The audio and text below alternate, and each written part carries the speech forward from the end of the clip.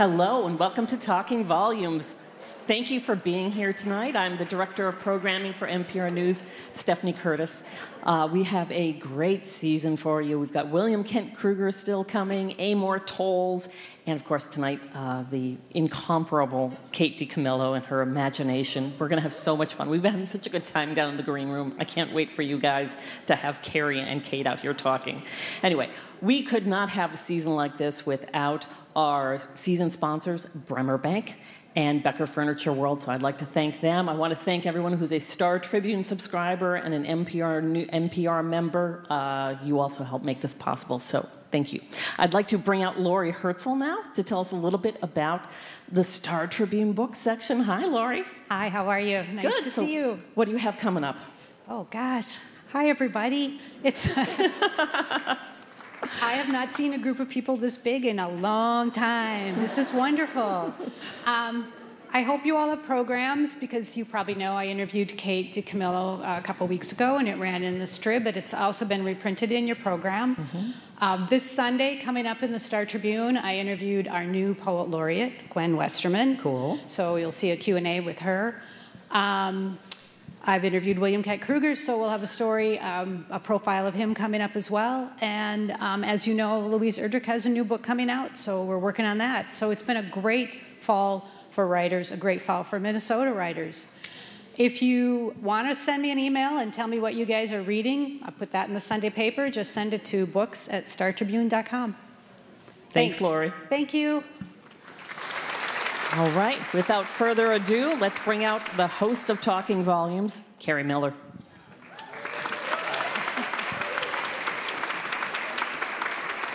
Welcome, everyone. Nice to have the brave, the mighty, and the masked with us. Do you feel kind of brave? Take off these glasses, man. I can't. So I'm now to the age where I do need reading glasses, and I can never tell when I really need them and when I don't. So I'll probably sit on them. If you were here a couple of weeks ago when we opened Talking Volumes with Lauren Groff, was anybody? Yes, thank you. Thank you for supporting the season like that. You know that we spent much of the evening in the wonders of medieval Europe with a poet nun who ran the Abbey like Jeff Bezos runs Amazon. I mean, that's what I got out of that conversation. Tonight, we are back in medieval Europe and back in a monastery with the good brothers of the Order of the Chronicles of Sorrowing. Say that 3 times fast. Did anybody catch that? What I just said? There'll be more conversation about that. And I started thinking about this. Maybe there is something about a worldwide plague that puts writers in the mind of medieval Europe. I don't know. Kate DiCamillo's new book asks what happens when you create a special circle of a demon goat, a brilliant girl meant for great things, and a brave but impulsive boy, and then you send them on a quest for truth and goodness. Kate DiCamillo is a 2-time Newbery Award-winning author, and she is a hometown girl. Her new book is titled The Beatryce Prophecy. Please welcome her to her first ever appearance at Talking Volumes.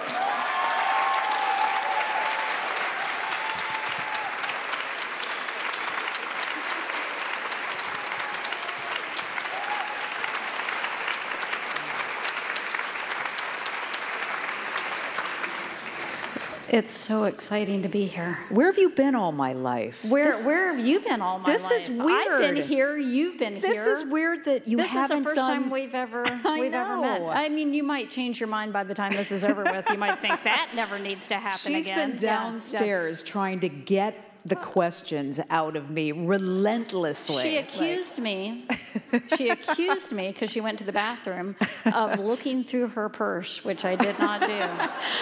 I said, did you notice I took my script and my questions with me when I left the room? She was like, how dare you? I just know that you're formidable. I listen to the radio, so I'm ready. Thank you. Yeah. I'm so glad to have you here. I'm so glad to be here. And I know. Y'all. I know. Thank you. Thank you. Yeah. Thank you for coming.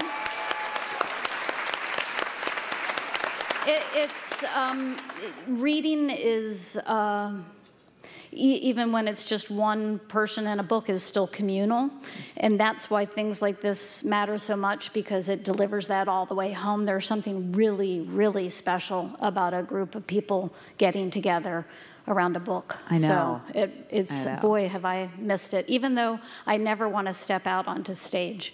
It's just like, yeah, no, I'd prefer not to. You know Bartleby, the Scrivener? Yeah. Yeah, that's me. But here I am, and I'm so glad to be here. Yeah. So what a way to start. Yeah. Right. I wish I wasn't here. No, it's the stepping out. It's the stepping out onto the stage. It's terrifying. Yeah. I get the feeling from reading back through your many books and then reading this book that you have an interest in the chemistry of unexpected friends. Like, what happens when you throw some people together and they develop a kind of commonality and chemistry?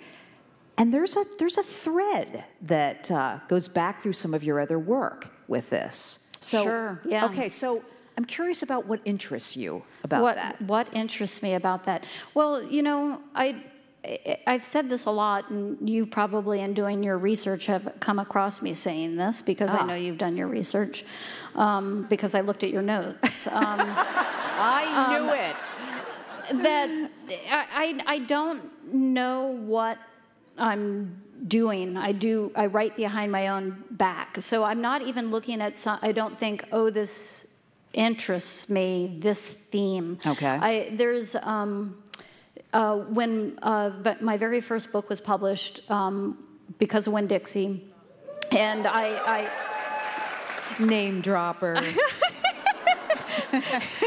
And I was working at a bookstore at the time, and you know, this is a long time ago, and you could do school visits where they paid you to come into the school and talk about the book that you had written. Really?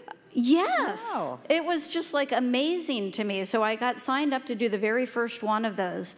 And I was just like thrilled, because I was going to make in one school visit what I made in a week at the bookstore. And it was like, oh boy. And so I go into a 5th grade classroom, and I stand up in front of the class with the teacher, and she says to these kids, here's the person who wrote the book, and now what we're going to do is talk about the themes in the book.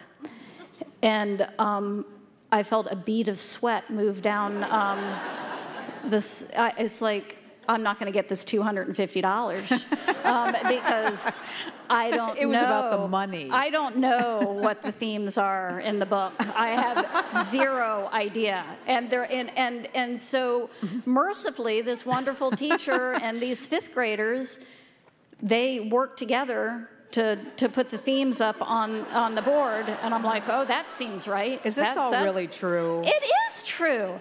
And then when I got out to my car, I wrote down the themes so that the next school visit, I'm like, let's talk about the themes that are in this book. But I mean, all of which is to say, yes, I can see after the fact that I am interested in unexpected alliances, and people who you would that has been there from the very beginning. Yes. And when those 5th graders told me the themes of Because of Winn-Dixie, friendship was the first thing that came up there. Right. And it's friendship between Opal and somebody who's been in jail for, you know, so it's just it happens again and again and again. There's a monk and a girl and a goat. A demon goat. A demon goat. Yeah. Right. Yeah. Right. An unexpected alliance. An unexpected alliance. We'll get to that in a minute. Okay. But were you somebody who, as a kid, made friends easily? I've always thought that was my one true skill, was to be able to make friends. Yeah. So, you know, when I think of a skill, I think of it as something that one develops. Okay. Was it a... Was it I thought you were going to say superpower or something. What you mean, was I a calculating child who went around trying to working people over? No, I feel like working people over.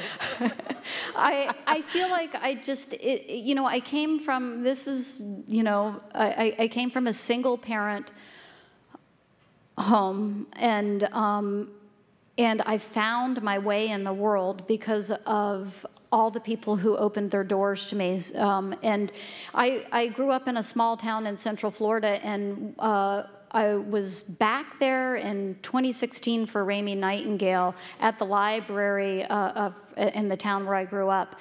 And this whole thing was delivered to me as everybody came through the line, all these people that I'd known when I was a kid, that the town raised me.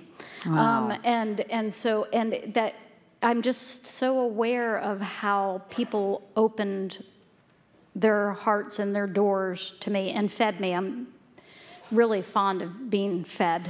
So, yeah.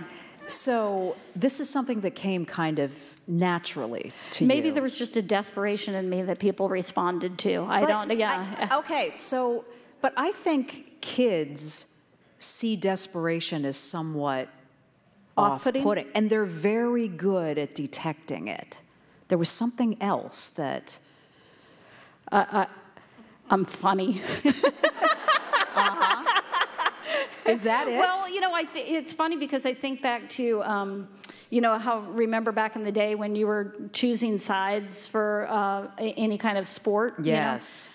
Terrifying. I'm like a handicap for any kind of, and so I was never the last person standing there because I could keep everybody entertained while I was helping them lose the game, So I guess that I did work at some, which is what she's trying to get out of me. You had to really, really do a song and dance to make people be your friend. Okay, yes, yeah. Right. That humor is also kind of a defense mechanism in a kid, right? It sure is, yes. Say more. Well, no, it definitely is. And it's a way of putting up your guard and also letting your guard down at the same time. It's both things. It welcomes people in, but it also it protects you too. Yeah. Are we having a therapy session? Yeah. Okay. Remember downstairs when you said, "What is this like?" And I said, "Oh, we'll just talk about yourself." As she shuffled her notes. Yes. Yeah. Yeah. How much did how much did your friends and the people in your community know about your father having left, the fact that, it was your mother and you and your brother, right? Right. I mean, was that something that you felt like you had to cover up in some ways, or you were compensating for that, or? It was a different time, and it was a small town, and there was nobody else who came from a single parent home and among my friends. Really? And also nobody who was divorced. So yeah, I felt it keenly, but I remember, you couldn't hide it. He wasn't there, right? I remember for a while, because there was always this illusion that he was going to come back. It was an illusion that he fed us, and that my mother believed in for a while. And I remember saying to Ida Bell Collins, who was the neighbor at the top of the street who knew everything that was going on, and she said, "When is your father coming?" And I said, "Soon." And I remember thinking, not true at all. I know what's going on, and he's not coming back, which is when I thought, if I had long blonde hair, I bet you I could get him to come back. And so then I entered into a battle with my mother to grow my hair long. She's like, "You look stupid with your hair long. Your face is too small." And then it was always just her trying to, we weren't good at styling hair in my family, so that was a lot of, yeah. One of those superpowers you did not possess. Did not get, yeah. It's so interesting, though, to hear you say you knew even as you were... Kids always know. Fibbing. Yeah, kids know. that it was a fib? Let me lead you into this very thing that I get this question a lot. Why do so many bad things happen in your books? People ask you that? Yeah, because they're books for kids, and it's just kids are the ones that kids when they pretend like their father's coming back, they're doing it for the adults. Mm-hmm. Kids know, yeah. Mm-hmm. And yes, go ahead, You Kerri. said a minute ago that it was an illusion that your mother even bought into this illusion. Yeah, I mean, we moved from Philadelphia to, again, it feels very much like a therapy session, but we moved from Philadelphia to Central Florida ostensibly because of me, and I kept on getting pneumonia, and it was I'm so old that geographical cures were still prescribed, and so we went to Florida, and my father was an orthodontist, and he's like, I'm gonna stay up here and I'll sell the practice, and then I'll join you down there. That was the illusion. And do you know why he didn't? No, but I know that, and I'm sitting on this stage is part of, that I'm a writer is always an attempt to try and answer that question. It has come up when you've been talking to kids, hasn't it? Sure, yeah. Kids, and it's part of when I had a PowerPoint because after a while they told me I had to have a PowerPoint, so I had one, and I thought it's that thing where I'm not going to stand up there and tell them that this thing didn't happen. Right. I'm just gonna and kids. Sometimes it was electrifying with them. They would get it. They would put it together themselves. Because I would talk about how sick I was sick a lot as a kid. Are you going to make notes about that? Uh-huh. And I would sick as a child. Next session. I would tell them about all the different diseases I had, and none of which they even know anymore. It's like I had chickenpox and dead silence, and I had measles 3 times. They don't even know what measles are anymore. So, you could feel them putting it together of like, wait a minute, this is where the stories come from, because they would say that to me afterwards, and they would want to talk too about their missing parents afterwards. It's like that's one of the things that I really miss is that chance to do a one-on-one with a kid that needs to be seen that way, and for me to tell them, you'll be fine. I read an exchange that you had with Matt De La Pena in Time magazine, who I've interviewed a few times. Isn't he a delight? He is something. Yeah, he's wonderful. And he asked you a question about how honest a writer can be to kids about the hard things of life, to what you were saying a little earlier. And you told this incredibly poignant story of being in South Dakota in this auditorium full of kids. Oh, is that what I did? I was like, I wonder what I said. Yeah. Yeah, and even when we were just talking about that, I flashed on that little boy's face. Would you talk about that? It was in South Dakota. It was 900 kids in an auditorium, and it doesn't happen all the time. But you could feel like these kids, 900 of them, like they were so present and they got it, and they got this thing about like these things that seem bad actually give you something. And also, I'm standing up here and talking to you about these bad things that happened and telling you that you can be okay. And so it was just a fabulous group of kids. And I stood and at the end of the show and like just talked to them as they exited. They had to get on school buses. And one little boy grabbed my hand. I can't do it. You can. And said, I'm here, and my father is in California, and I don't know if I'm ever going to see him again, but you said that you're okay, so I know I'm going to be okay. And that That's what a book can do, though.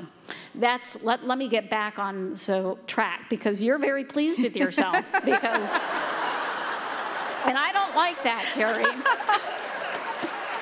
Who's got this? She did it to me. She did it to me. She's got the upper hand. You're the first person who's ever nailed me on that. No, don't get back on track too fast. But you know, it's funny because this is another moment I think that I can talk about without crying. But I'm friends with somebody who sat on the stage, Ann Patchett, and I was at her bookstore not that long ago, and she wanted me to talk to one of her booksellers who had read Despero when he was a kid. And he was the most lovely human being, and he told me that that book saved his life. And then he went on to say, and I'm standing here getting to say this to you now, but I can guarantee you that there are kids all over the world who have read that book and felt seen, and it saved their lives. And so it doesn't matter whether or not we get to say it. It's happening. And that is the miracle of books. So am I back on track now? Yeah. Nicely done. Yeah, yeah. Very I mean, because that's done. a book. This is, I don't know if y'all know Jason Reynolds. Have you interviewed Jason Reynolds? No. Let me tell you what to do. Okay. You should do that. Jason Reynolds, yeah. Yes. Right now, he's the national ambassador for young people's literature. But there's a book of his called Look Both Ways, and I love to read author acknowledgments at the end. Me and too. He, at the end of the book, thanks everybody that he grew up with, and the candy store lady, because a lot of this book takes place in a neighborhood. And then he says to the reader, I like you. I love you. Tell me, how are we going to change the world? And that's what a book does. Even, I mean, it's that connection. Even if you never meet Jason Reynolds, and even if you, you can feel that. It's a palpable connection between reader and the person who's telling the story. And that can change lives. So you've had that experience also with a writer who means that much to you, and really where you feel seen and reaches inside of you and changes you. How much I don't like the way you're arranging yourself. It looks like it's going to be a real salvo there, so okay. We are not in a duel, Kate. We are in a conversation, a friendly one. Yeah. What was I saying? No. I win. No, I'm back on track. I guess I'm curious about whether you feel compelled to share that experience with that writer. I have an ambivalence about that. Yeah, How do you feel about totally, I get that. I remember when I was working at the Bookman, which was an old book distributor now out of business, and I worked in the warehouse where all the books were stored, and Richard Rousseau came. Oh wow! And to sign, because a lot of times when people are on tour, they would come in and sign their stock there. And the book buyers said to me, "Oh, you can come. There's a cocktail party that you can come to and talk to Richard Rousseau." And I had crept down and had him sign my book and then crept back up. And it was like, what would I say to him at a cocktail party? How could I ever let him know what could I say?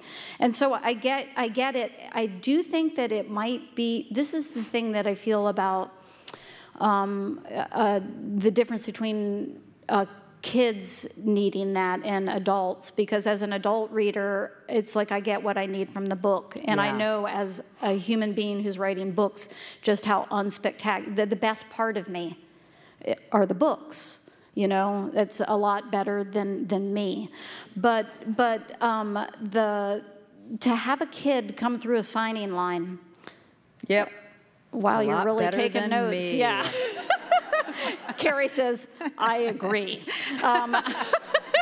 Not at all. But there's always a kid that had an experience with the book, and to like, and just in the few minutes, sometimes it's just 30 seconds, that I can let that kid know that I see them. It matters so much in a way that I can't really describe to you, and that I believe in, and I miss. So what do you think happens as we have that experience as kids, as readers, and everybody that's read, you know, as a young person understands that? What happens when that kind of drops away as an adult? I think that we're more afraid of being seen as adults, and I think kids are more open to being seen. You're just not as protected, and also. It makes me think of something else that this is, I know I was in Boston, and this kid stood up and I said, you put all these philosophical questions into these books for kids, and why? You're writing for kids. And I said, because kids are the ones who are brave enough to ask those questions. The more you age, the more afraid you get. And the less questions by the time you get to be my age, you're afraid to think about them. Kids are the ones that ask the big questions and want to think about them and talk about them. And by the time you're an adult, you don't want to look stupid, you know? Or face your cynicism. Right, yeah. I mean, do y'all agree with that? Yeah, and so it's the kids are the brave ones, so. Okay, what did you mean when you said, I put the best of me? The books are the best of me.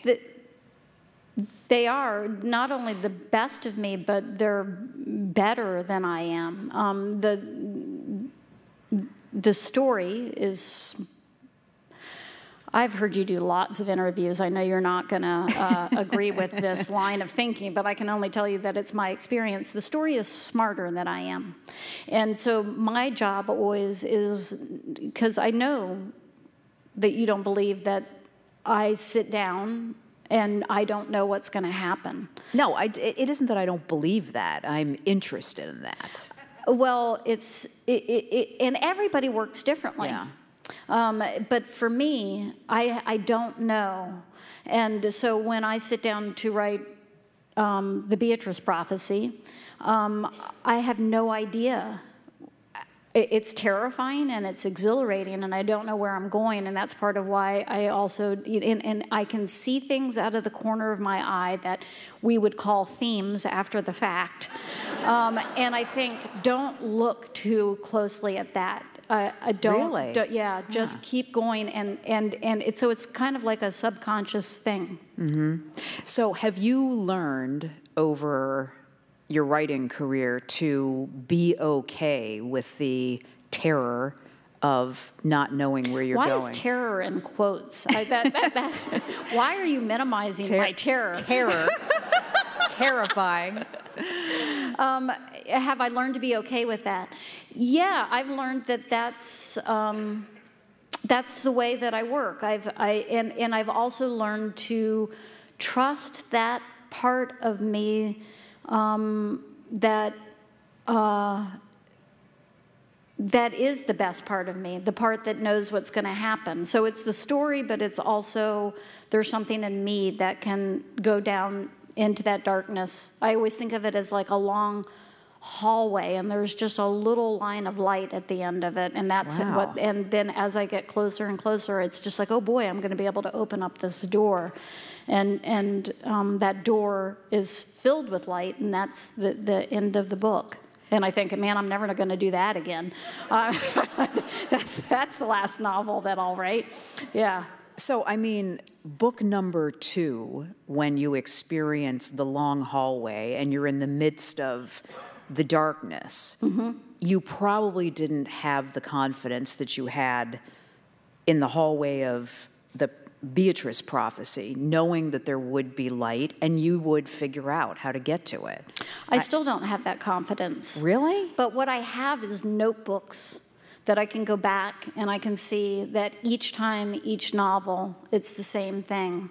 And so I have to think, okay, this, I found a way before, I'll find a way this time. That's what I have. So you open notebooks that, what, were outlines of previous novels? Or Not outlines. What do they? Yeah, no, you're always trying to trip me up. No outline. What were they? It's just it's just my journal of, like, as I'm working, and in the same phrase. You know, the most optimistic phrase that I ever get to when I'm writing is, this would be a good story if somebody else was telling it. That's the most upbeat I can get. And most of the time, it's just like, this is never going to work. I don't know what I'm doing. And then every once in a while, it's just like, oh, okay. This is a beautiful. Sometimes it will feel like a ball of light, and then I think, okay. Where are those Newbery medals hanging? Oh, they're not hanging. I've got an old, I think of it as a desk that would have been an Edward Hopper painting. And there are 3 drawers on the left, and the middle drawer in the very back. And sometimes on really dark days, I will open up that middle drawer, and I'll look at the very back, and then I'll slam it shut again. Yeah. That's what I wondered. Yeah. Because they rattle when I do that. Yeah. There's complete validation that you found your way, and you will, only on very dark days? Yeah, very infrequently do I do that, because that's not my business. What does that mean? I mean, my business is to do the work that I'm supposed to be doing now. And it's like, you know, I've told the story a couple times recently. My best friend that I grew up with, this is like when Dixie came out, I think, and I was saying, oh, I can't believe all this, because it was just like I didn't expect that many books to sell, and it was just overwhelming, and I don't deserve it. And she said, you're right. You don't deserve it. And then she said, she said this in a loving way. Right. It's not about you, pumpkin. And that's kind of like the Newberries are, to look at that is like it's to make it about me, and it should be about the story. Does that make sense? I guess so. Yeah. It makes sense to y'all. They were all like, yeah. Okay, yeah. I thought your friend was going to say something like, you're right, you don't deserve it, but own it, girl, and no, but think of all the good you can do. And sometimes I'll just mutter to myself, it's not about you, pumpkin, you know. And then what do you say? And like coming out on a stage, that's a good thing to mutter to yourself, yeah. But it is about you here on the stage. Well, I'm trying to make it not be, but you keep on shoving me around, yeah. Okay, would you feel better if we read an excerpt from the story, because it's about the story? Okay. All right. Kerri, who's in charge here, has made the selections, and so the book has only been out a few days, and so y'all won't know. You know that it's about a goat a demon goat who is in a monastery with the Chronicles of Sorrowing, the brothers there. And this goat terrorizes all the monks. And there's one monk named Brother Edic who is an illuminator and also happens to be in charge of feeding the demon goat. And he comes out one morning and sees that what at first he thinks it's a two-headed goat, and he thinks that's the end of the world. You know, they can only, like, with one head, she's already terrifying. So, and then he realizes that there's a child with the goat. So, chapter 3, a child next to the goat, a child curled up and holding on to the demon Answelica. Brother Edic's heart thumped with dread. The goat's terrible teeth flashed through his mind. He knew these teeth more intimately than he would wish.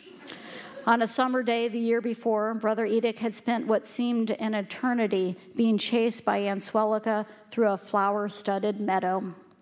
What the goat was doing in this meadow, miles from the monastery, close to the castle of the king, was a mystery that Brother Edic had never solved. Brother Edict should not have been there himself. It was only that a traveler had told him of the flowers in the field, of their glory and profusion, and Brother Edict thought that he must see this beauty for himself. In the meadow, the goat had come up behind him silently, stealthily. She breathed her terrible breath upon his backside. Then she gave him a gentle, almost playful butt with her head. Brother Edict began to run. He ran, and the goat followed him. The two of them ran together through the field of flowers, and when at last and inevitably Brother Edict tripped and fell, and Swellica came up to him and stood with one cloven hoof on his chest, looked deep into his eyes, and opened and closed her mouth. She drooled on him. She gave him a good amount of time, another eternity, to consider her teeth in every particular, and to consider, too, the atrocities of which he knew them to be capable.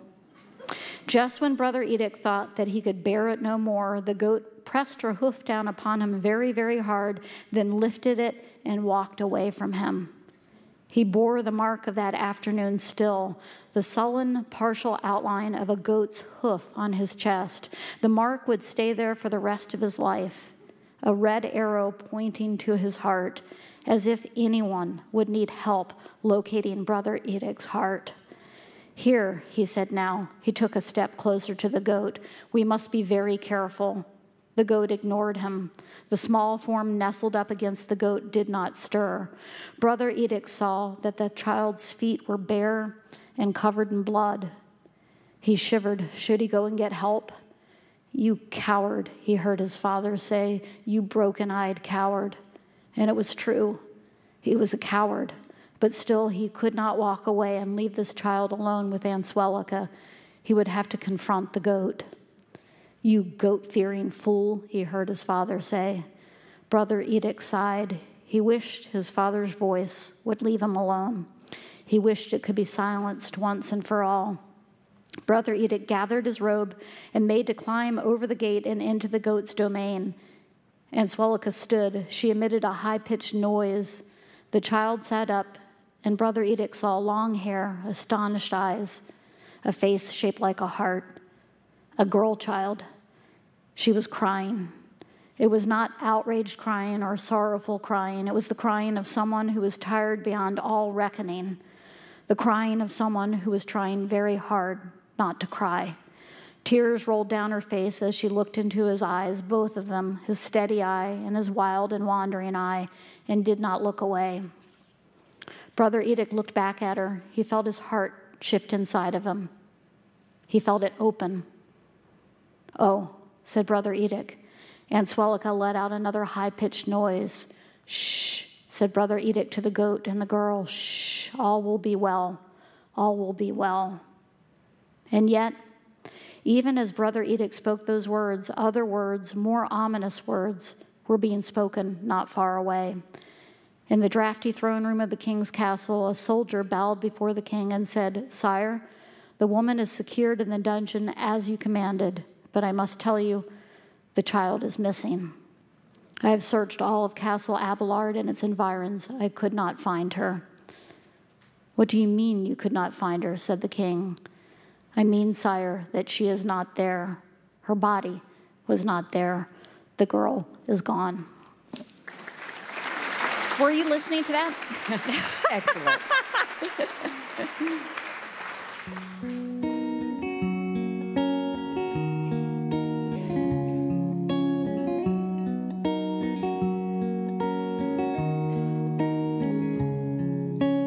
Folded in golden, falling in blue, and baby's got a brand new pair of jeans. Don't you remember when it was white and cold, pushing the demons into the sunlight?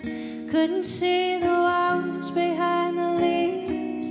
All I see is blue, and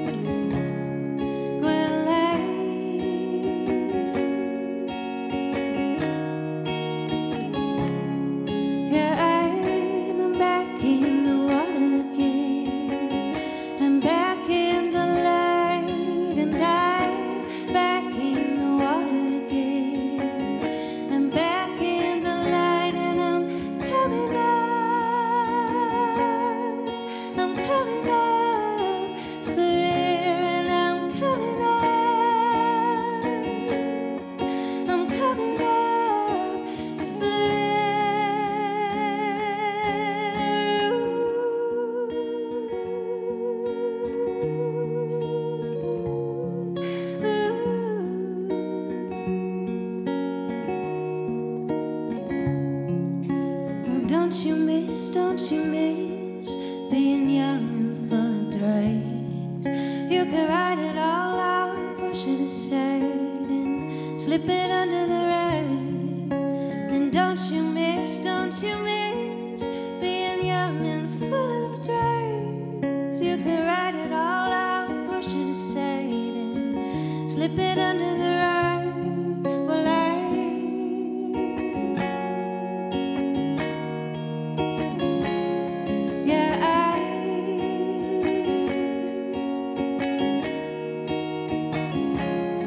and I'm back in the water again.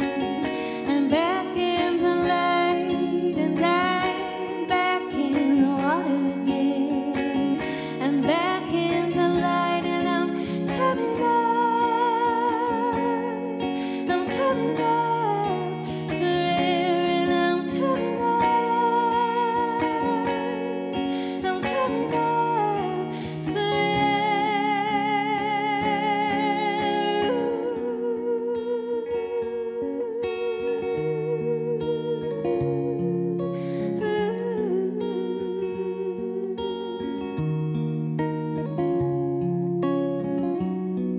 all I see is blue. All I see is blue. All I see is blue. All I see is blue.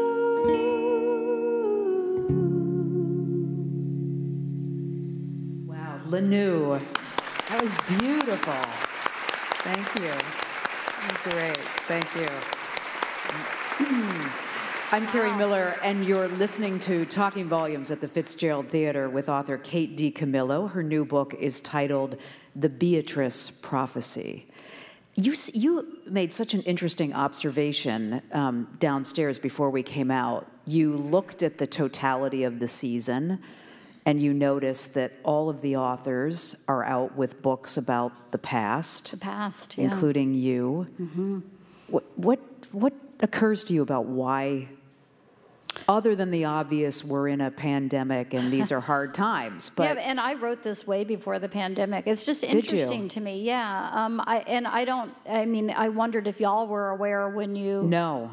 It's really No. interesting. So because it's like Lauren's book is 11th. Yes. Yeah, and Amor's is in the 1950s, right? yeah. And William Kent Kruger's is the 1950s Yes. as well, right? Yeah, and I'm somewhere. I mean, this book has been called medieval, and I'm not certain where it really is. Wow. Yeah, How I mean, so? and well. There are a couple things, and I don't want to give spoilers away, but there are a couple things here and there that make you think, I wonder where we are, or I wonder where that came from. There's a moment when, so Beatryce is a girl who can, the girl with the goat, who can read and write. And it is in this time and place, wherever it is and whenever it is, it's against the law for females to do that. And but she's been tutored. Her father wanted her to be able to read and write, and so she and he's dead, but he made certain that happened, and her mother has honored that. And the tutor has a book that the pages are very uniform. Mm-hmm. And the printing is very. It's like it looks like it might be a book from now. A contemporary book? Yeah, right. And there's also a telescope in there. That's right. Yeah, so there are these little things that make me, and there's a moment at the end of the book where it says, all of this happened long ago, or maybe it has yet to happen. Yeah. But the monk is an illuminator. I mean, yeah. Yeah. You've made that purposefully ambiguous, or? It's purposely it's unknown to me as well. It could be that things have ended and begun again. So you wrote this before the pandemic. I did. But you also I think, started the book. Was it in 2009? I started the book in 2009, and I see your reporter eyes looking at me. And I started it, my mother passed away in 2009, and I started the book a few months after she died. And I got to the second draft, about 40 pages of the second draft, and then I put it aside. And I don't know why I put it aside, but I was then cleaning my office closet, and this is also pre-pandemic, in 2017. And it was one of those terrible, terrible closets that was filled with paper. You know how you have to go through each thing of paper? And at the very bottom of the last pile was the beginning of this book, 40 pages of it. And I sat and read it like I had nothing to do with it at all. And so I could see that it kind of had legs, goat legs, you know. And it's funny because to say that I had forgotten about it is really kind of an understatement. There's a scene in here where Beatryce remembers the tutor holding a seahorse out to her, and it kind of tumbles through her dreams. And that would happen to me in the intervening years. I would think, where did I read about that seahorse falling?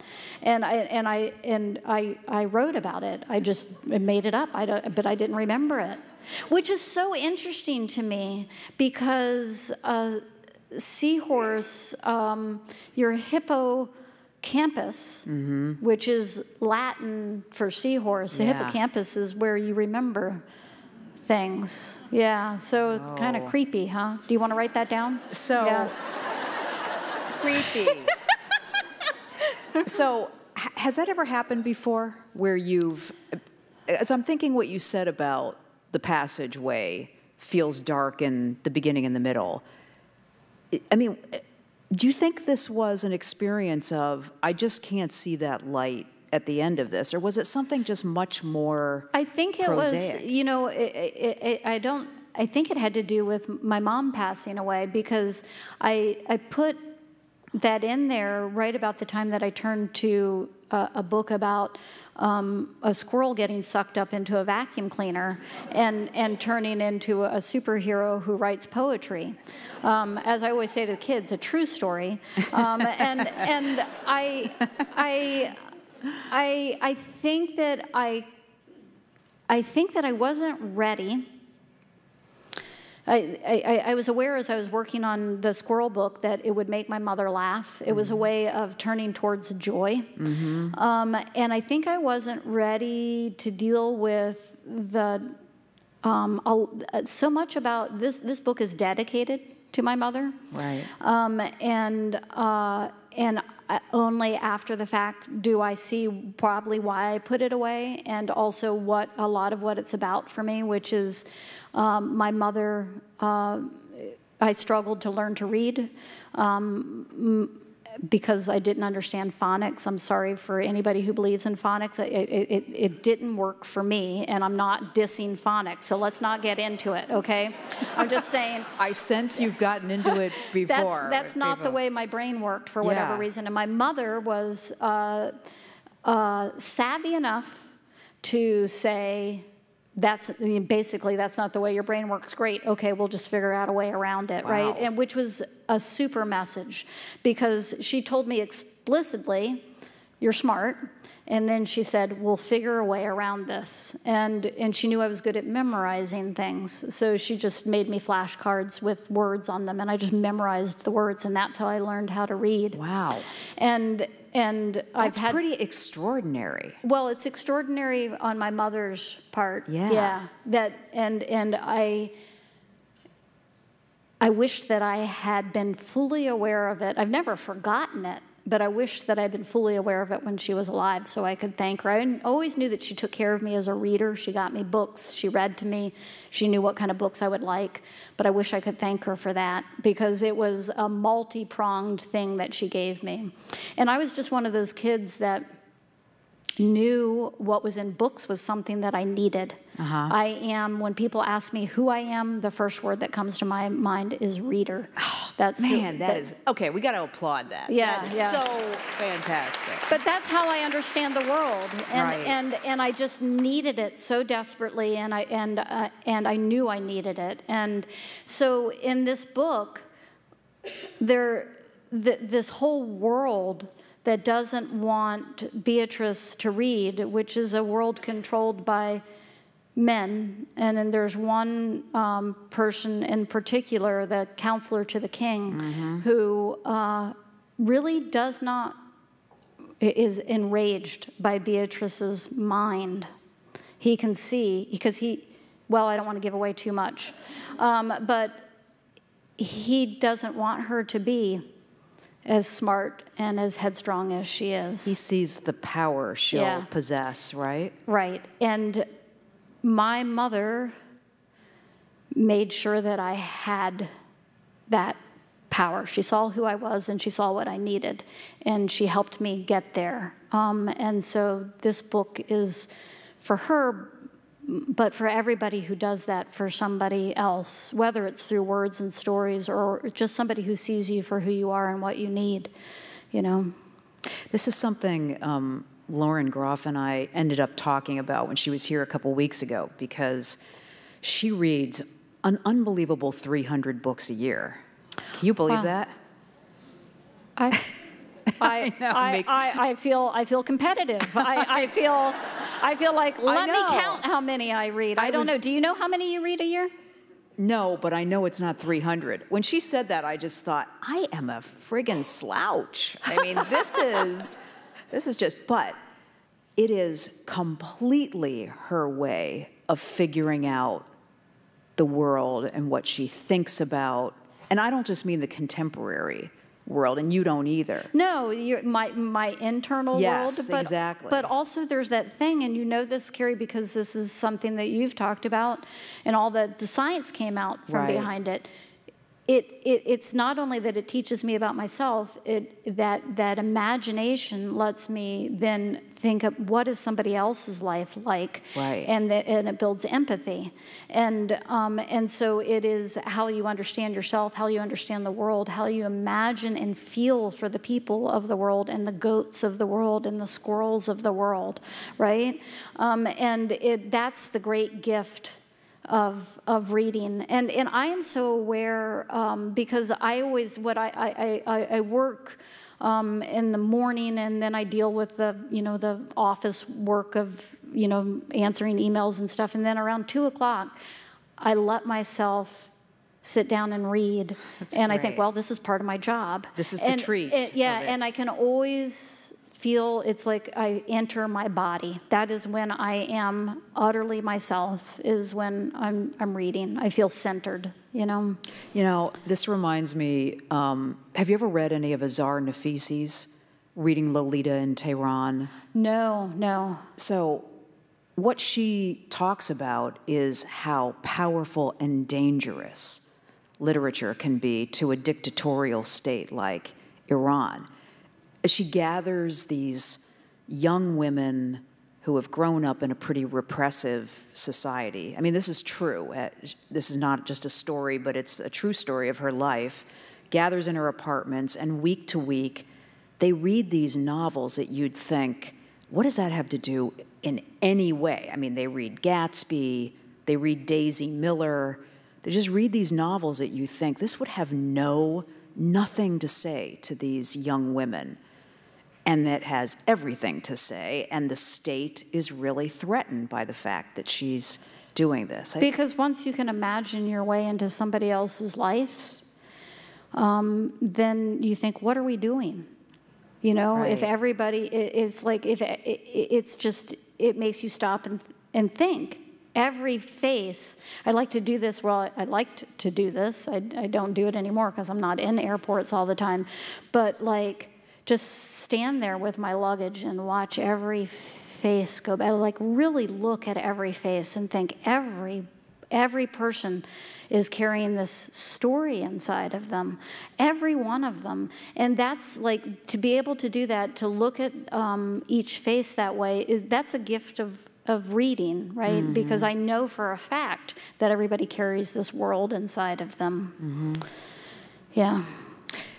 Well, you're giving me a very discerning look. I'm trying to think about how to ask this. So, okay. Your mother must have been extremely proud that you not only were the kind of curious, brave reader you were, but then you took that and worked your way into this world of writing. Did she, I don't know, understand how you chose the kind of writing that you do? What were your conversations like with her about the work you do? Well, the very first time I did the Fitz, I think my mom was here by then. I'd moved her when she was in the last 5 years of her life, she lived here. And friends brought her to the Fitz, and then afterwards they were driving her back and said, what'd you think of that? And she said, I've been to lots of shows before. It's just like I'm used to seeing people. She was always worried about me getting a big head. That was so she was like, really? Yeah. Really? Yeah. Yeah. So it was both things. It was just like, because I remember, when I started talking about wanting to be a writer, and she never said, don't do that. That alone was a gift, because a lot of people, parents, are like, it's terror in their hearts when somebody says, I'm going to go and be a writer. It's like, oh, don't you want to be a lawyer instead? So I don't have to worry about how you're going to pay the bills, or that you might be living here for the rest of your life. All right. But she got me. She got me one Christmas the Writers' Market, which is where that came out every year about where to send. So she did both things, She was a conundrum in many, many ways, yeah. Huh. So it doesn't sound like there were many conversations That is exactly right. There weren't, Here's why I, again, pick up the themes, create these characters. Here's another story I remember. All right. Like when the last Harry Potter came out, and I was picking my mother up for lunch, and she's standing out in front of her apartment building, holding the clipping about how people all over the world are stopping everything they're doing to read this book. And she's holding that. She gets in the car and she's like, I don't know if you know this is going on or not. And I wonder if you think that you're that big a deal now. Yeah. So there we. All right. She kept you in your place, yeah. Kind of. And not at the same time. Right. Yeah, both things. Right. And which was a way of letting me, we had in the house that I grew up in, it had a long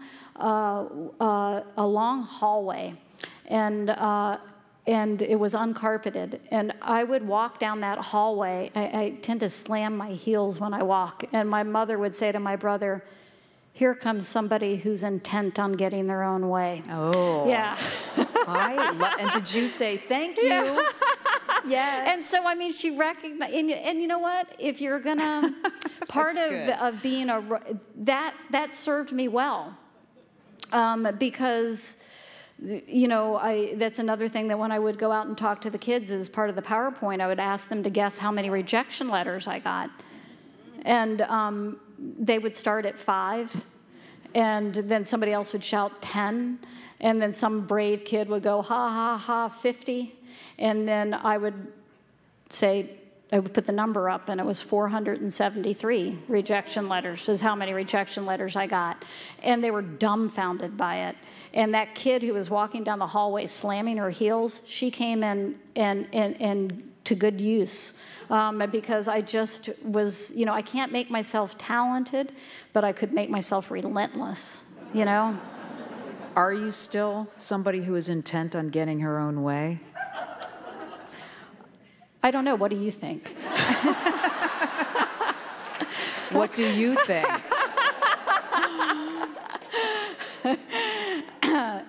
I think that, yes, I am.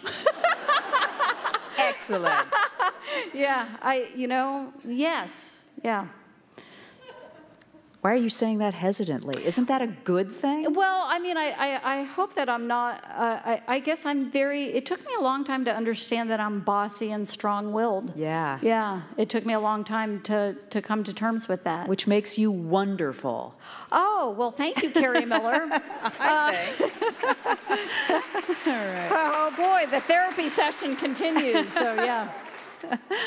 How about another excerpt? I'll give you an out. Okay. How about that? I'm curious about why you chose what you chose. Do you want to talk about that? Let me open. Is that like, I don't know why we are reading this? Yeah, so I'm going to read chapter 31. And you can address that question after I'm done reading, but it will give you time to marshal an answer. So, so what happens is Beatryce is discovered and taken into the monastery. The monks take her in, and then they realize that she can read and write, and they're like, "Oh no, we've got to get rid of her because she's dangerous. Somebody would be looking for a kid like this." So she is basically sent from the monastery along with the goat, which, as far as the monks are concerned, kills 2 birds with 1 stone, because they're terrified of the goat, and the goat will not be separated from the girl, so then they can get rid of both of them. And in the course of her leaving, she becomes friends with a boy named Jack Dory, who is an orphan boy who lives in the village. And she and Jack Dory then find their way into the dark woods, and they encounter somebody who has a really good sense of humor. His name is Canuck. That's what I liked about it. Yeah. Is that what you liked about it? Yeah. Okay. So this is when they find out who Canuck is. He lives in a tree, inside a tree, and he takes them into the tree. Canuck cleared his throat. He said, "Perhaps now's the time for me to speak of who I am." He looked at Jack Dory, and then at Beatryce, and then at the goat. He said, "Once I was king." Beatryce wiped the tears from her face. She looked up at Canuck. "You were king?" she said. "This was long ago. I was king, and then I was not. I walked away." "How does a king walk away?" asked Jack Dory. "I said to the counselor and to the court, 'I will return momentarily,' and I walked from the throne room. The crown was upon my head. I walked through the great hall, and the servants bowed deeply. I walked out of the castle and to the drawbridge, and the guard there saluted me. I walked across the drawbridge and heard my feet sounding against the wood of it, and I liked the sound of my walking so much, and I thought, I will keep walking." "And you did?" said Beatryce. "I did," said Canuck. "I kept walking. I walked into the forest, and the ground beneath my feet felt wondrous, better even than the wood of the drawbridge. I thought, I will keep walking. I walked unaccompanied. I walked without being accosted. I walked without anyone needing anything of me. It was glorious. The birds sang above me. The deer moved past me. I smelled bear and moss and wild honey, and I came to a body of water, a lake I had never seen, and I stood before it and thought of the last words spoken to me. They were from the counselor. His words were, 'We shall await your return, sire.' I stood for a long time at the lake and considered those words, and then I took the crown from my head and threw it in the water and watched it disappear. I felt then as light as air. I had the thought that without the crown upon my head, I would not be able to keep my feet on the ground. The king who could not keep his feet upon the ground," said Beatryce. "It sounds like a story someone would tell." Yes, yes, said Canuck. "It sounds like a story, but it is the truth." I sat down on the ground and laughed and laughed. And oh, it felt wondrous to laugh. I could not remember the last time I had laughed. I took off my shoes and threw them in the lake along with the crown. And then I put my feet in the water and moved them about and laughed some more. And I thought, I will never return. I will laugh as often as possible. I will grow my beard. That will be my purpose on this earth, to laugh and to grow my beard and to never, ever return to being a king." "Did they not come looking for you?" asked Jack Dory. Come looking for me, said Canuck. He laughed. My child, please understand, no one comes looking for a king. For as soon as a king disappears, those who would replace him start to scheme and calculate about how to take the crown for themselves. Who knows how many kings there have been since I sat upon the throne? Who knows how many schemers and liars have worn a crown? No, no one searches for a missing king. There was a long silence, and then Canuck cleared his throat and said, that sword, he pointed at the sword leaning against Jack Dory's leg, that sword bears the mark of the king I once was and am no more. I suppose it has been handed down from a soldier father to a soldier son.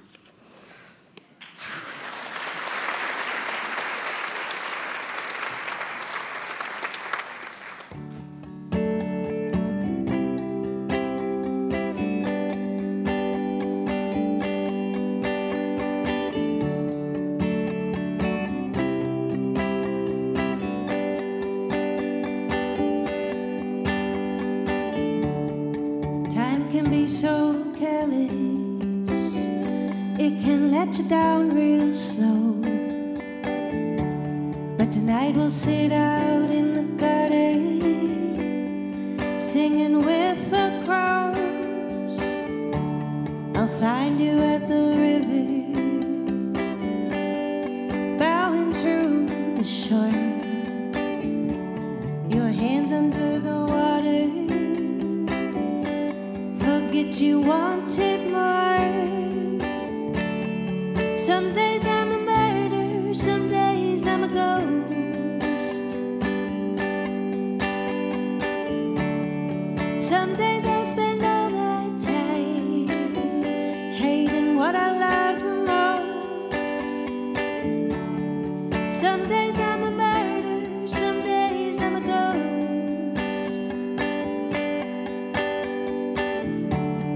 Some days I spend all my time hating what I love the most, what I love the most, what I love.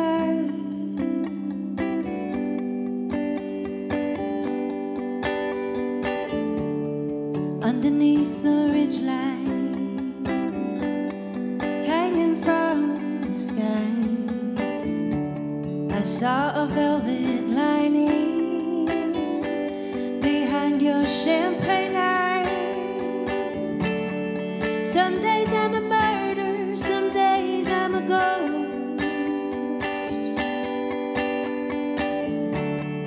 Some days I spend all my time hating what I love the most.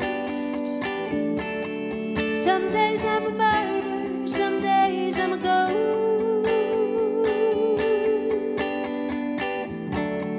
Some days I spend all my time hating what I love the most. Ooh, ooh,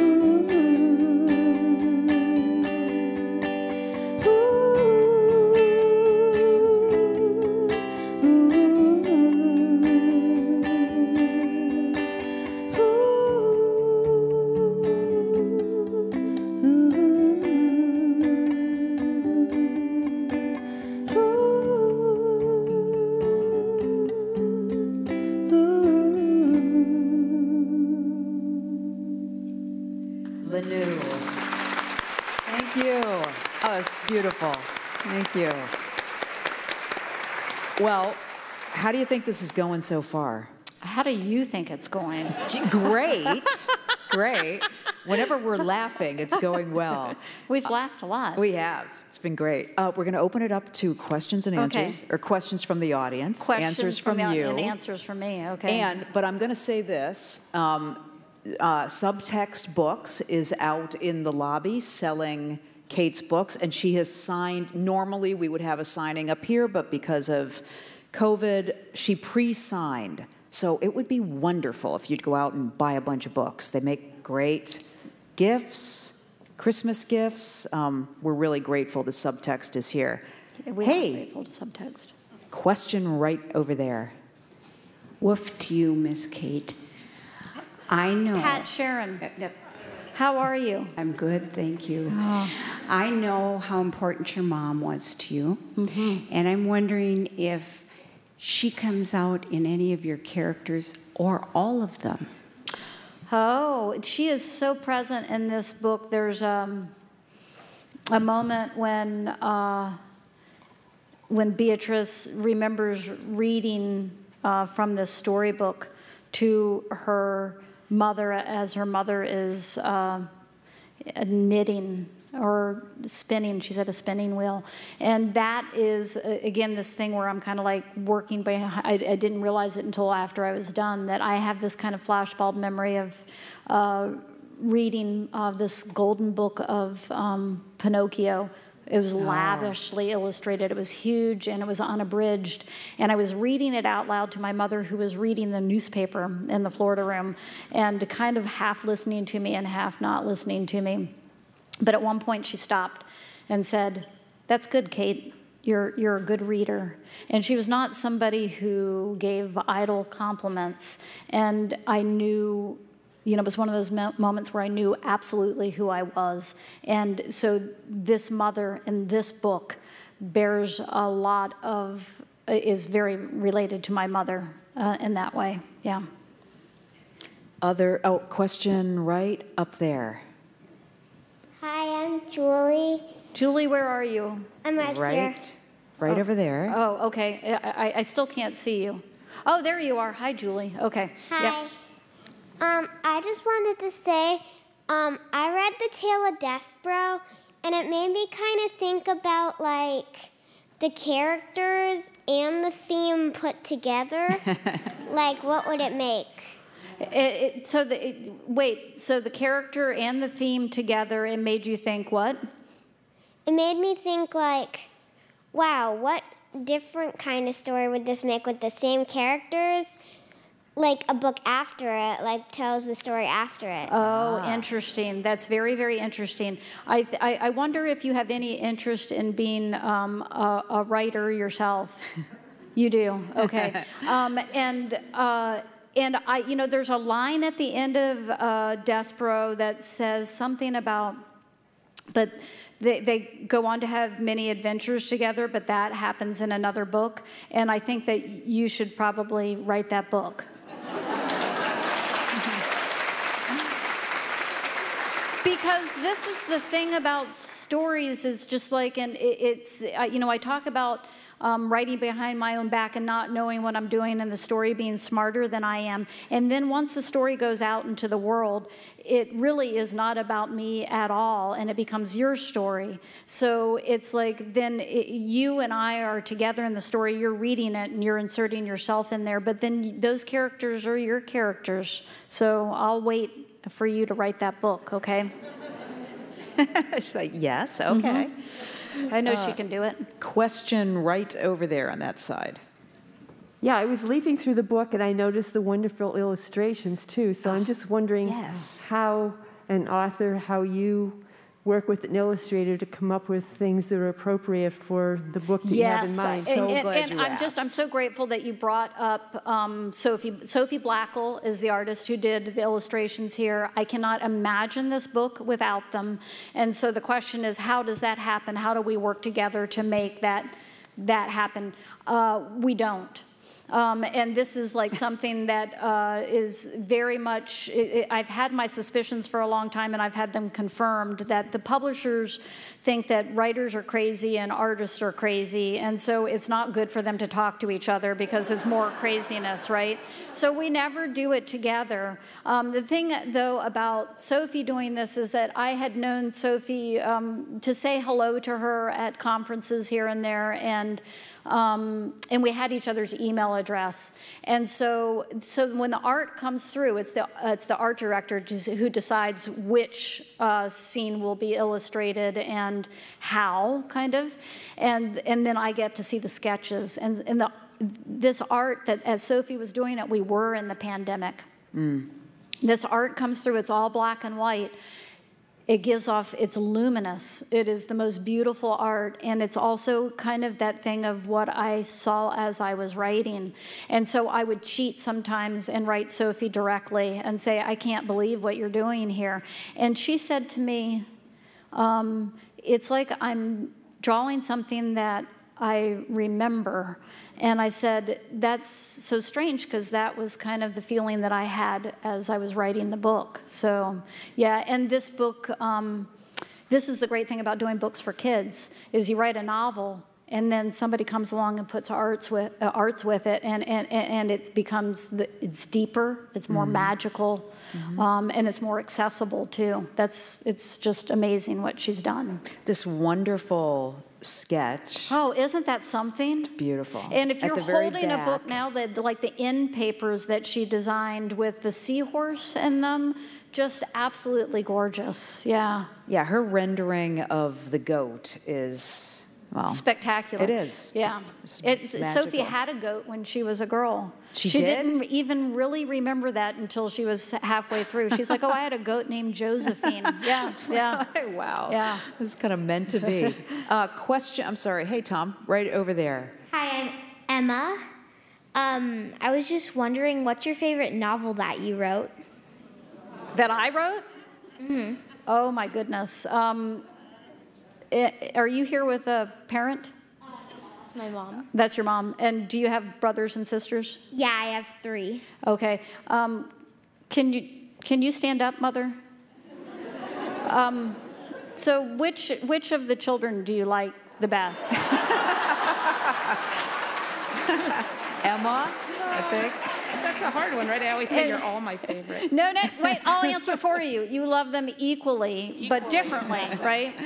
And the books feel like my kids to me. So I cannot pick a favorite. I see them all as deeply flawed and lovable anyway, which I'm not implying anything about you, but it's just like, I mean, I see them and where they fail and also where they succeed, and I love them, and each book has given something different to me and opened the world up to me more differently, so I can never pick a favorite. It's really nice to see kids here. Emma, I'm glad you came. We didn't know whether we would get kids here because of the obvious, but it's really nice that you came. There was a question right... Wait a minute. You know, you thought Emma was going to ask your favorite novel overall, right? Yeah, but I can't answer that either. Yeah. I'll get back to you on that. Right there. Hi, thanks for doing this. You talked about journaling as you write. Those two parallel processes, is it you're writing about what you write?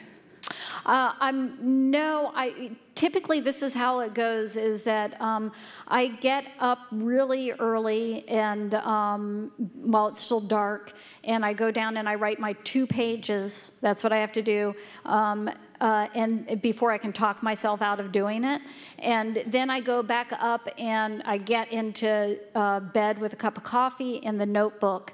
And so then I might write about what I just wrote downstairs.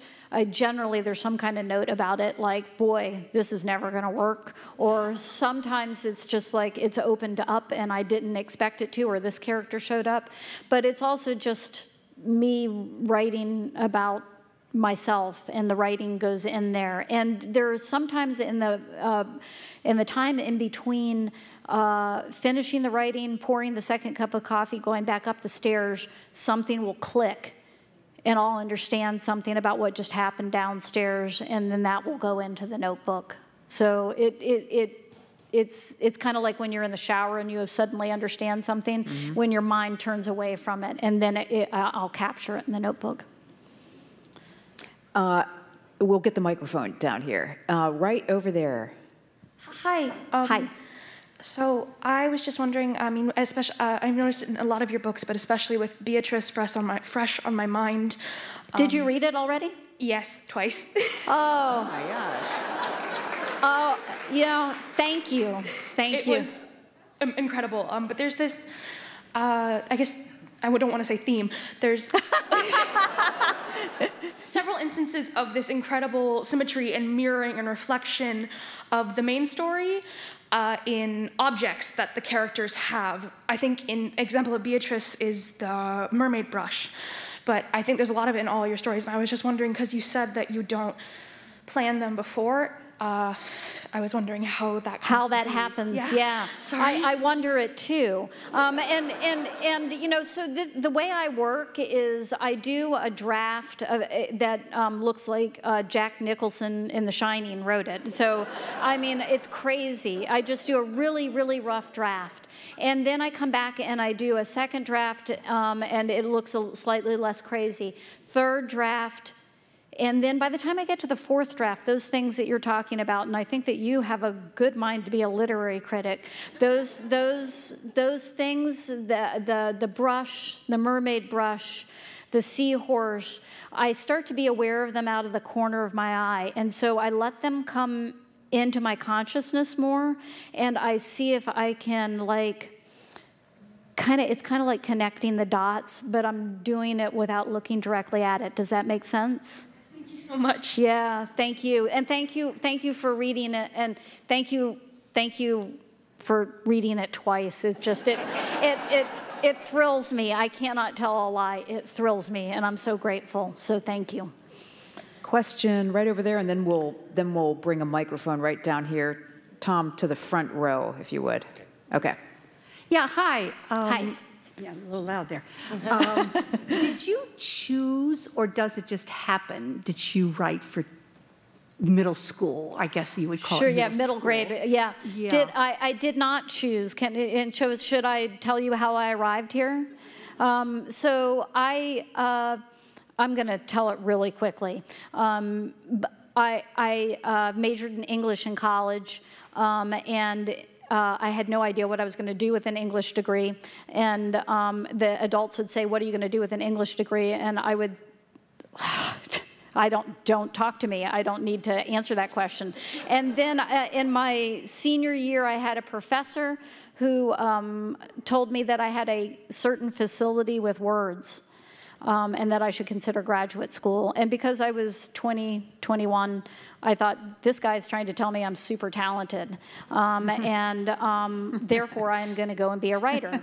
And so I got a black turtleneck, and no lie, and I went off to be a writer. I thought, why bother with graduate school if I'm so talented, right?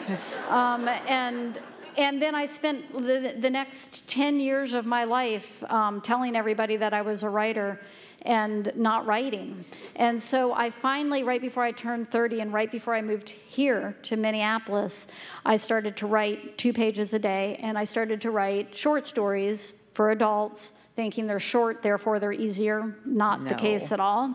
And I started to send those stories out to literary magazines. And I started to collect my rejection letters. And when I moved here, I got a job in the Bookman, which we talked about before, the book warehouse. I was assigned to the 3rd floor. The 3rd floor was all children's books. And I'm a reader. And I entered, and my job was a picker. I went around filling the orders, picking the books off the shelf. And so it was just a matter of time before I started to read what I was picking. And the first novel that I read that had been written for kids since I was a kid was The Watsons Go to Birmingham, 1963, by Christopher Paul Curtis. Raise your hand if you know it. It's fantastic. It's funny. You don't know it. I do know it. Do you? Yeah. Okay. It's been mentioned actually by other authors as influential. It's funny, it's warm, and it deals with huge things. And I thought I want to try to do something like this. So I took the book home, I typed up a chapter, and it's like, okay, that's how long a chapter is. And then pretty soon after that, I started on Because of Winn-Dixie. And I remember thinking as I was working on Winn-Dixie, this is what I'm supposed to be doing. And it is what I'm supposed to be doing. So I'm so grateful to be doing it. But I got there by happenstance, you know. Did you also get to the Twin Cities because a good friend was here? Yeah, a good friend. Lisa Beck, where are you? Is Lisa here? Oh, there she is. Yeah, a U-Haul. Yeah, and Lisa Beck. Yeah. Wow. Yeah. We were talking about friends. Yeah. If not for okay, wait a minute. And I moved here without, I knew Lisa Beck, I knew nobody else, and I thought, Pat, Sharon, you've heard this, how cold can it get? I mean, I just thought, how cold can it be? We all ask that who come it's just from like somewhere it can't else. be that bad. And I didn't have socks. I just like, it's like it can't be that bad. Yeah. If not for Lisa, if not for Bookman's, right. if not for the third floor.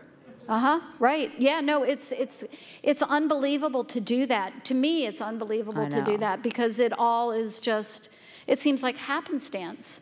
But it's that story that Isaac Dennison tells about like this, the man who like gets out in the middle of the night and hears a noise and he can't figure out where it's coming from and he goes all over the mud of his farmyard and he wakes up in the morning and he sees that all of his wanderings have made this pattern. They've made the pattern of a stork.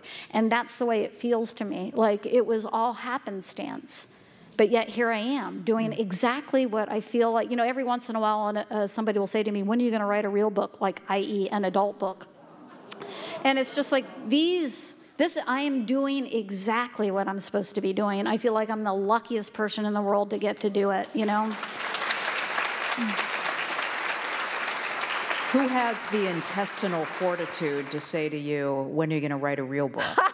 Well, I'm small, so you know people. They misunderstand. Yeah, my mother always said that it's great that I was small, otherwise I would get beat up for my mouth. They don't know. Yeah. They don't know you are a girl and a woman who gets what she wants. Yeah, someone who intends to get their own way. Yeah. Right. Well, I have to say, holy Bagumba. I'm down here. And how did Flora and Ulysses come to be a movie? My granddaughter and I watched it many times. It's so funny, isn't it? It's so funny. So Disney made Flora and Ulysses into a movie, and they did a spectacular job. And I got to go to the set and do I appear in a cameo at the end. And every time I go to a movie set, I think, oh boy, I can't wait to go back to writing books again. Because it's just like, they work so hard. It's just like, for me to be in that one little, I'm there for a nanosecond, it was just like we did like 20 takes of that, you know? But it's magical because, you know, people say, oh, how can you let your story go? Because it's always different when it's a movie. But it's like the story, it goes back to the story being like a kid of mine. I want it to go out into the world, right? I want it, and who am I to say that it can't be retold again and again and again? And you laughed in that movie, didn't you? Holy Bagumba. Yeah, it is so funny. We should talk about the cat in that. No, we won't. Okay, all right, yeah. Question up there in the box. Hi, so I was wondering, all the characters that you write about, were you ever in a situation where you had a problem and you thought that you maybe couldn't solve it without one of those characters? Like they gave you the answer? That's a brilliant question. That is a really brilliant question. And I'll answer you in a non-specific way in that so much of what goes on for me when I'm writing a story and that thing of like not knowing what's going to happen and and following the characters through it is I get to, because while I've never put myself in a book, at the same time, myself is in each one of those characters. So I get to learn how to be brave by watching those characters. I get to learn how to laugh at myself by being with those characters. And so each character teaches me something about myself and how to be in the world. Does that make sense? And so that is one of the great gifts of writing, is that it helps, it's the same as reading for me, in that it helps me understand myself better and the world better. It's a brilliant question. Thank you. Is tomorrow a school day? Yeah. Okay. Yeah. It But actually we're really just occurred to glad me. you're here. Yeah. Yeah. So let's take 2 more questions, so we can go buy some books and the kids can get home and get to bed. Right over there. Yeah, I don't really know how I'm going to follow these kids' questions. Yeah, right. I also struggled learning how to read. It took me until like 4th grade before I could actually like sit down and read a book. And my mom is actually sitting here right now, and she was also an inspiration for me.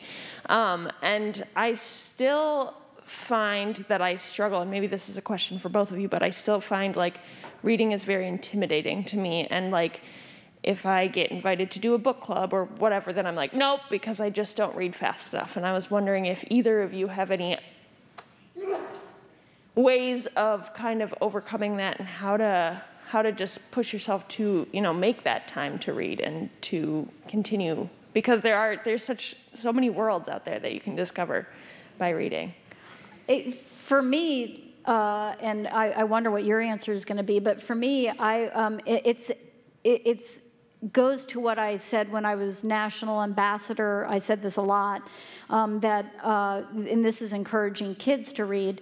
It's just like we forget what a privilege it is to be able to do it, and what a joy it is. And so it's so often presented to kids as something that you have to do.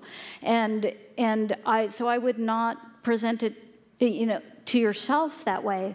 This is like, imagine that you get to have this privilege of holding this book and escaping into this world, and it's a joy. And so for me, it's always that thing that I look forward to. 2 o'clock, oh boy, I can read, you know? And so I would think it's like, and the book will wait for you.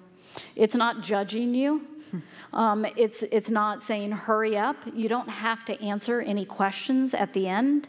It is just for you to be in. You know, because I was a kid who loved to read, and I would read a great story, and I would get to the end, and there would be 20 questions, and I would feel my heart go all the way down to my toes. It's just like, I don't wanna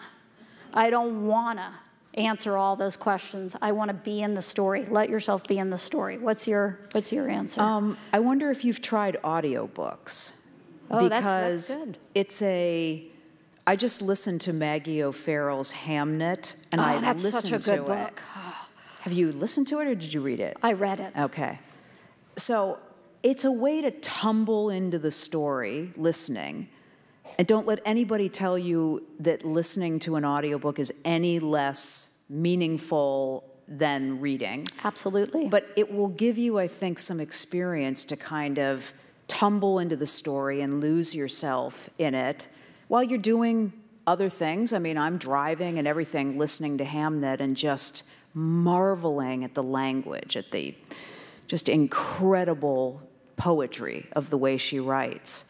Then I think you get a little bit, well, let me try this on for size with, you know, a hardcover book or a paperback. But I just listened to Amor Towles' Rules of Civility, and I listened to it again, and it was just, I listened while I was hiking. One of my favorite reading experiences, to be somewhere out in nature and moving and having my mind engaged with this wonderful idea that the writer has brought. So I'd say experiment with that. That's a good piece of advice. Thank you. Yeah. One last question for Kate, even though I know, oh, yes, up there, hi. There's even some people that sat way up on the top there. Hello. First, I want to give a shout out to this gentleman over here for flagging you down to come up here. So I am currently an infant teacher, but I spent 7 years working as a preschool teacher, and I found your Mercy Watson books. Oh. They're great books. Technically, I have 2 questions, but I'll stick to one.